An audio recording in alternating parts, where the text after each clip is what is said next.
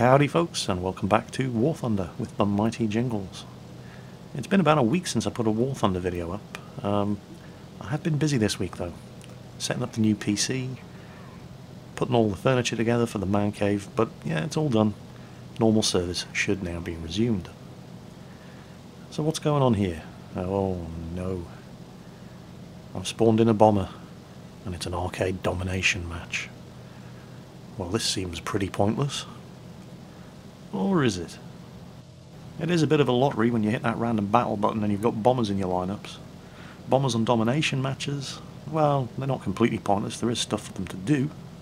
There are some ground targets there to give the bombers something to keep them occupied while they're being farmed for kills by all the enemy fighters. And a lot of people will see a domination match pop up. Half their lineup consists of bombers and they just think, oh, great. But you know what? Don't think of it as a disappointment. Think of it as a challenge, particularly if you've got some fast bombers like the Ju-88 or the Year 2 or the Sparviero S79. Because your bomber can take a few more hits than a fighter, and nothing rustles the jimmies of the enemy team more in a domination match than if you sneak in and ninja their home airfield from them, right at the beginning of the match. And a fast bomber like the Ju-88 is absolutely perfect for it. Yeah, you're probably going to lose your bomber, but you're in a domination match in a bomber. You're going to lose your bomber anyway. At least this way, you get to do something funny with it. There we go. Now all your baser belong to us. And there's not a lot that demoralises a team more than 2 minutes into the start of the game and they've already lost all 3 bases. Totally worth it. Speaking of versatile aircraft, I think I'm really enjoying this thing. This is the Aichi B7A2. It's Japanese carrier-based dive bomber and torpedo bomber. And as far as dive and torpedo bombers go with the Japanese, up until now the only thing you've had to play with is the Nakajima Kate, the B5N, which was pretty terrible. Aside from its air-dropped ordnance, you know, the torpedo or the bombs, it only had a tail gunner. There were no forward-firing guns on the thing. This thing, oh yeah, this has 2 20mm cannons mounted in the wings. And because it can spawn at bomber altitude, it's an incredibly effective bomber hunter. You get to rake them with cannon fire from your 20mm as you approach, and then if you pull up afterwards, your tail gunner gives them the good news as well.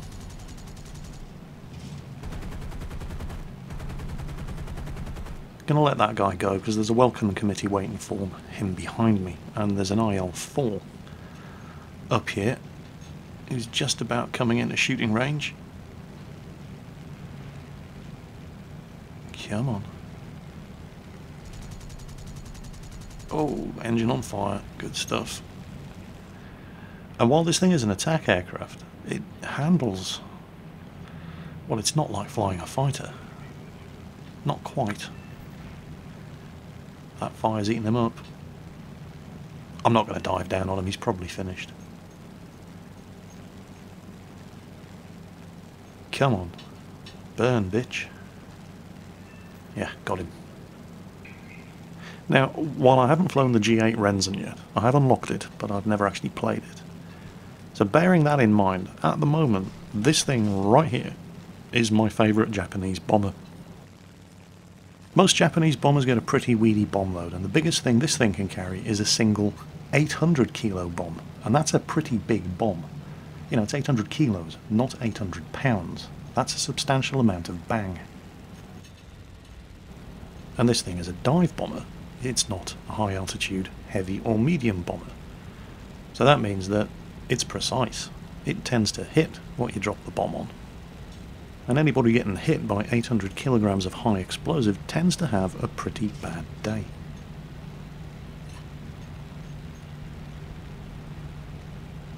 Nice tightly packed groups of landing craft like this, for example. Well, it does seem like a bit of a waste to use an 800 kilo bomb on them. But it's only going to slow me down, and there are enemy fighters on my tail.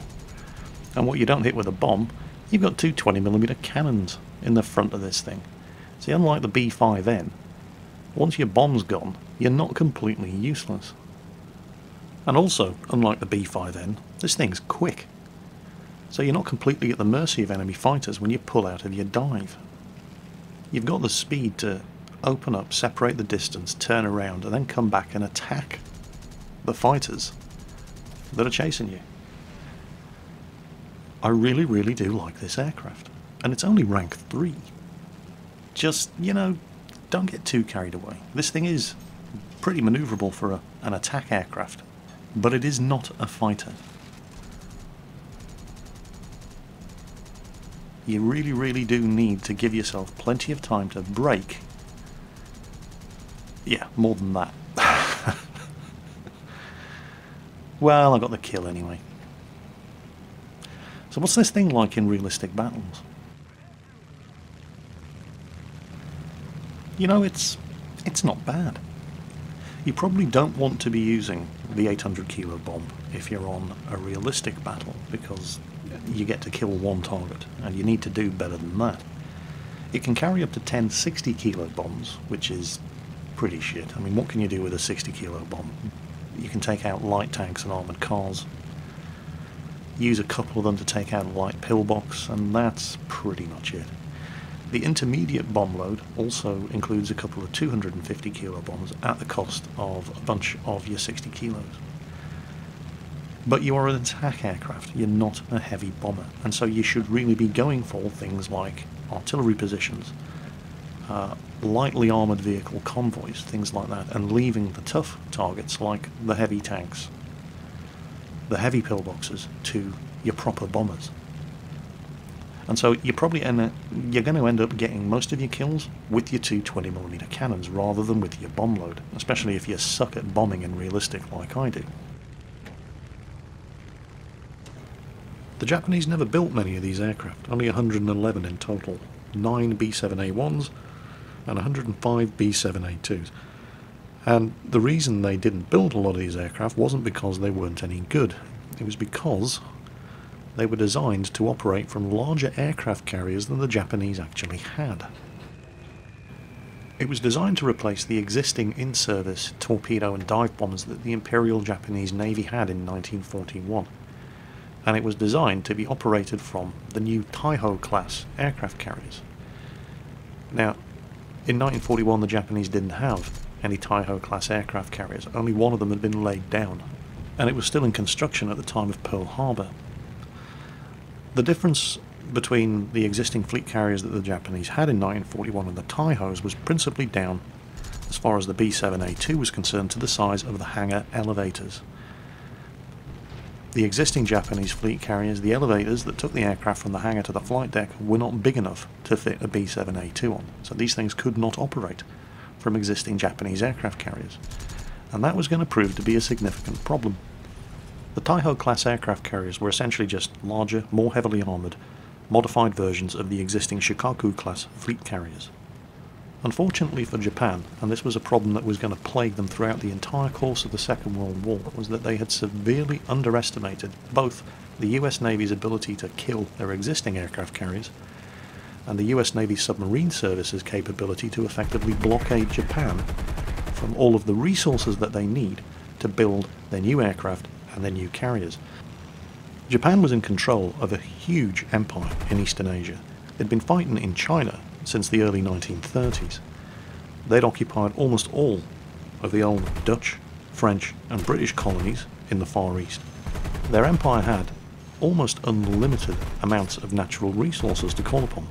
The only problem was they couldn't get any of it to Japan, thanks to the US Navy submarine blockade. The US Navy Submarine Service doesn't get a fraction of the credit that it deserves for what it achieved in the war against Japan in the Pacific.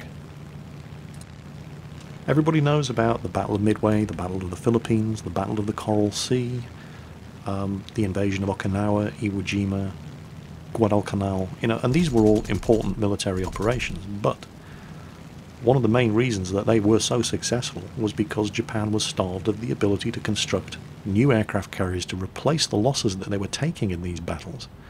Because while the carrier fleet and the US Air Force were making all the headlines, quietly, with very little fuss, and at a fraction of the cost that was lavished, for example, on the B-29 Superfortress project, the US Navy Submarine Service was strangling Japan's ability not only to resupply and reinforce the garrisons of the island bases that the US Marines and the US Navy were conquering, but they were also knocking out any chance that Japan had of replacing the carrier and battleship and cruiser and merchantman losses that they'd been suffering throughout the course of the war from 1941 onwards. And this was disastrous news for the B7A2, because it meant that Japan only ever had one aircraft carrier that this thing could actually operate from, and that was sunk in the Battle of the Philippines. And in a stroke of irony, whereas the Shikaku-class fleet carriers that the Taiho was based on often sustained multiple bomb and torpedo hits before sinking, the Taiho, which was much more heavily armoured and designed to withstand multiple bomb and torpedo hits, was sunk after being hit by one torpedo from an American submarine, the USS Albacore.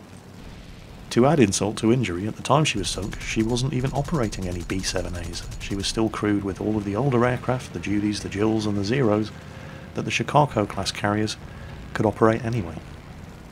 So the Taiho ended up being nothing more than a very, very expensive waste of time. And one of the reasons why she wasn't operating B-7As at the time of the Battle of the Philippines was to do with the design of the B-7As. As a much bigger and heavier dive bomber or torpedo bomber than was currently in service with the Imperial Japanese Navy, she needed a new power plant, and the engine that she used was experimental. A combination of problems with the airframe, coupled with teething problems with the new engine, meant that it was almost 2 years before the B7A2 was even ordered into production as the Navy Carrier Attack Bomber Shooting Star, or the Aichi B7A2. Aside from 9 prototype B7A1s, only 80 of these aircraft were completed by Aichi before its factory was destroyed in an earthquake in May 1945. And by the time these aircraft actually entered service, when they were allocated to the Allied codename Grace, the Japanese Navy no longer had any carriers from which they could operate, so they only saw limited service from land bases. So all of this was terrible news for Japan, but fantastic news for the US Navy, because the B7A2 was a very, very capable aircraft. Despite being a bigger and heavier aircraft than its predecessors, it could carry the same bomb load and had the performance characteristics of the A6M0. The wings were designed with extendable ailerons, which effectively allowed them to act as flaps, which is what made this thing so manoeuvrable and allowed it to actually dogfight up there with the A6M0. Just imagine for a minute what the consequences would have been if this aircraft had actually made it into service in sufficient numbers on the new generation of Japanese aircraft carriers. They had a service range of 1,888 miles, so for all practical intents and purposes, that meant that these things could be launched from their aircraft carriers to strike targets 900 miles away and return. Of course, if you're going to strike targets that far away from your carrier, you're not going to be able to fly with a fighter escort because the Zero didn't have the range to keep up with them, but they didn't need a fighter escort. These things handled like the A6M20, and unlike the dive bombers and torpedo bombers that they replaced, they were armed with 2 Type 99 20mm cannons. They could be their own fighter escort. All of which is a rather long-winded way of saying that America probably owes a bigger debt than it realises to the unsung heroes of the US Navy Submarine Service during the course of the Second World War. Here in War Thunder, it's an incredibly enjoyable aircraft to fly, and it's a real revelation after playing the existing Japanese dive and torpedo bombers. In arcade, it handles pretty much like a fighter. It carries a whopping great big bomb, which is more than sufficient for taking out hardened targets.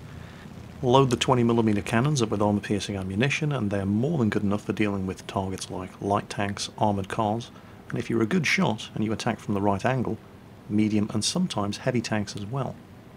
In realistic battles, while I freely acknowledge I am far from being an expert at flying realistic battles, I have been doing consistently well in the B7A2.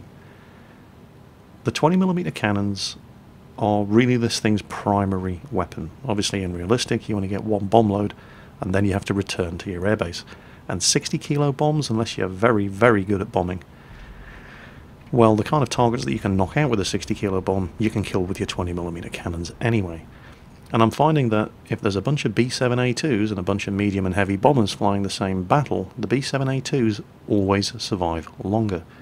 And they survive longer because this thing is able to evade its pursuers, and often turn the tables on them, just when they least expect it, thanks to the excellent performance and handling characteristics. So, if you've been going down the Japanese dive and torpedo bomber line and despairing at just how awful the initial aircraft are, and they really are pretty terrible, well, you've got this to look forward to. Unfortunately, this is as good as it gets. Here at Rank 3, the B7A2 is the last Japanese dive and torpedo bomber that's in the game, at least for now. But it's a hell of an aircraft, and I've had a hell of a time flying it. As always folks, watch your 6, and I'll catch you next time.